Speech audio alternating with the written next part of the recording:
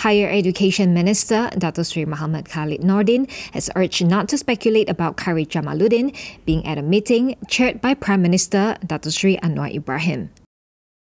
He said that the meeting, which was also attended by Titiwangsa MP Datuk Seri Johari Ghani and the country's top economic experts, only proves the openness of the unity government.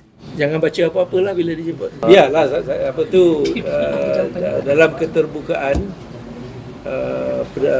betul kerajaan Malaysia Madani yang dipimpin oleh Datuk Seri Anwar Ibrahim menunjukkan keterbukaannya untuk menerima, berjumpa, mendapat pandangan daripada pelbagai pihak.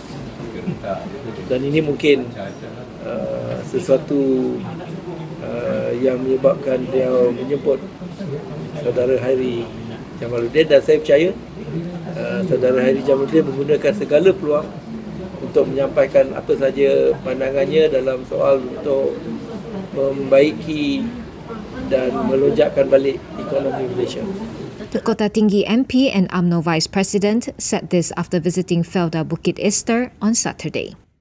On Friday, the former Health Minister and Johari were seen in a meeting with the Prime Minister.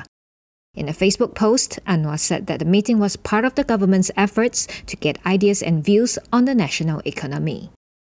The discussion also touched on new growth areas and methods to strengthen the investment ecosystem.